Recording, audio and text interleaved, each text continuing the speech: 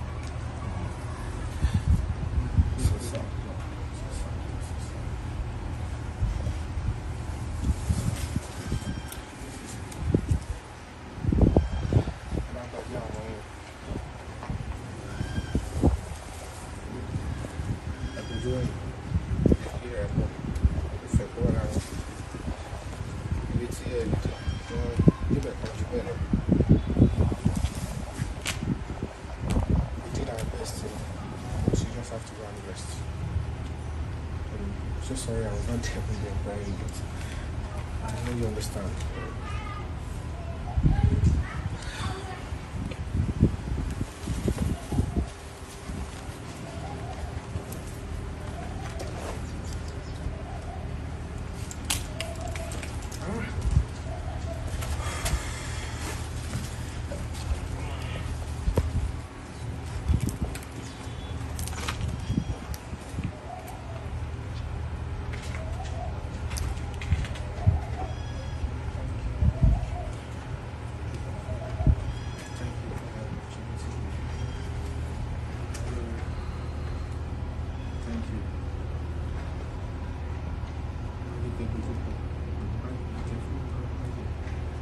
The industry appreciates it. I appreciate it. My family appreciates it. I tell my children, my grandchildren, the role you played in my life. I thank you for everything you've done. And if there is anything I should have done and I couldn't do it, I want you to forgive me. I just wish I could do everything. I wish I can do everything. So I will live a life without stress and pain. I appreciate you, sir. John,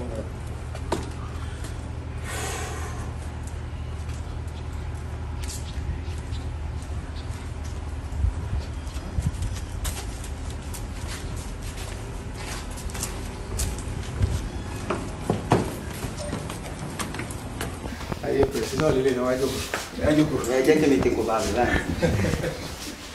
I joke, really. Ah.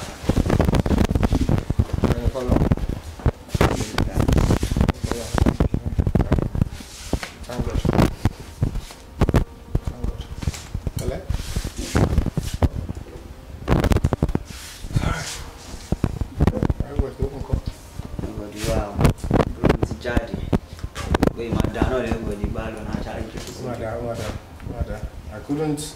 I have to respect the government's rules on COVID. So if I should come immediately, more likely isolate for days, you know, and then I won't be able to attend or do anything. So, like you saw, I'm making here, we'll still do it. The industry is planning. I understand they are planning the artist night and memorial night, right? Well, I'm not 100% sure about that, yeah. I'm 100% sure. But my brother is working towards it. The way you said they are working towards something. We will do all our best, and the problem is going to happen every week. But I'll try and be keeping in touch. No qualms. What's here? So we are nobody could talk about no. And I'll keep in touch. This is our palace. It's comedy many KK house. Understand? So, somebody feel bored or I want to remember him or have his, I can always walk in and then relax. So, am I surprised about it every time? It's what the bad thing nothing but silly. Le joke with him and come imagine pound no answer. I don't know about it. Everybody say, "We just give me some money and it don't pay me." No, this way. Nothing lost to me. So we just have to take solace in that he has gone to rest. About the same way, I think 1 is 60 plus. And about 60 Nigeria, if it 30 come, because the life expectancy in Nigeria is saying, if it because it's bad news every time. People want to leave this country, they want to run away. Monday to Friday, people kill in embassies just to run out of this country. Majority of the youths. So, and to survive, Nigeria will get better. But you go? I mean, will get better. He has played his part. Okay? And if there's anything, always continue. It's my full advice. You're always welcome. Any choice. Thank God. It's okay. The Eniola song, Uncle Yomi, is very as in close to us, as in gbati daddy ṣì wà láyé tara wọn ya, even gba tara wọn gan tí ó ṣì mokun dáadáa. Máa rí wọn dáadáa níbí. Gbàtà daddy ó yá náà, wọ́n tún wá, wọ́n tọ́jú wọn, wọ́n ṣe oríṣi nǹkan fún wọn. Daddy dẹ̀ máa ń ṣàdúrà fún àwọn gan lẹ́yìn wọn.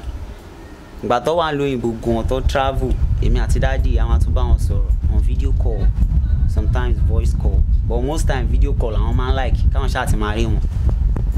Nígbàdá Yomi like, so uncle mi ni wọ́n, even bàbá mi ni wọ́n. Nígbà tí mo yìí kéré, mo lè gbàgbé. Ọ̀dọ̀ wọn ni mo gbé, mo ti gbọ́dọ̀ wọn, mo tọ́jú mi, mo regret pé mo gbọ́dọ̀ wọn rí. Wọ́n máa ń kẹ́ mi ní bí ọ tọ́jú mi jàbúrò wọn kan fúnra wọn lọ. Mo lè gbàgbé, so yẹ ò lè jẹ́ ń gbàgbé wọn. So mo dúpẹ́ lọ́wọ́ wọn gan. Ọlọ́run á túbọ̀ máa bùkún yín. Iṣẹ́ yín á máa lékún sí. Iṣẹ́ yín ò ní lọlẹ̀, gbogbo tẹ́ bá dáwọ́lé á máa yọrí sí rere. Torí ìgbà tí daddy gan ṣaláìsí, àwọn náà first person tó máa kọ́kọ́ pè mí. Wọ́n ní báwo ló yẹ jẹ́? Mo ní bá ṣe rí nìyẹn o. Pé mi lè máa sọ̀rọ̀ púpọ̀ nígbà tẹ́ bá dé. Ó ní òkè, ṣé káwọn kúkú máa bọ̀? Mo ní rọ́ o. Mo ní ẹ máa ṣe kọ́ tẹ́ ń ṣe lọ lọ́hùn náà. Ẹ má ti wà, tẹ́ bá ti dé. Àwa ṣe nǹkan tó yẹ ká ṣe. But mo dúpẹ́ lọ́wọ́ wọn, ó dúró tì wá níwájú àti lẹ́yìn. Ó dúró tì wá. Mo dúpẹ́ lọ́wọ́ wọn, mo dúpẹ́ gan àti gbogbo Nàìjíríà. Mo dúpẹ́ lọ́wọ́ everybody. Pé inú mi dùn, ẹ kú àdúró tì, Ọlọ́run á túbọ̀ máa dúró tì ẹ̀yin náà. Gbogbo ẹ̀yin tampan ATV everybody, ẹ wo bí ìmọ̀yàn tán bí mo ṣe wà, mo ò mọ̀yàn. Àmọ́ mo dúpẹ́ gbogbo báwọn èèyàn ṣe ń wá ni èmi náà wá ń mú àwọn èèyàn sí, èmi náà mọ̀ wọ́n sí, so mo dúpẹ́ gan.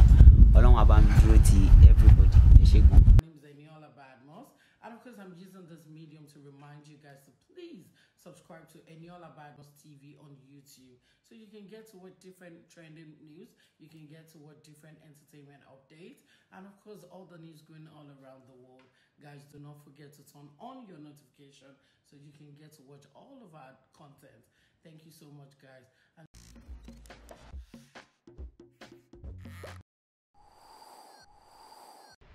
Eniola Badmus TV, entertainment without bounds.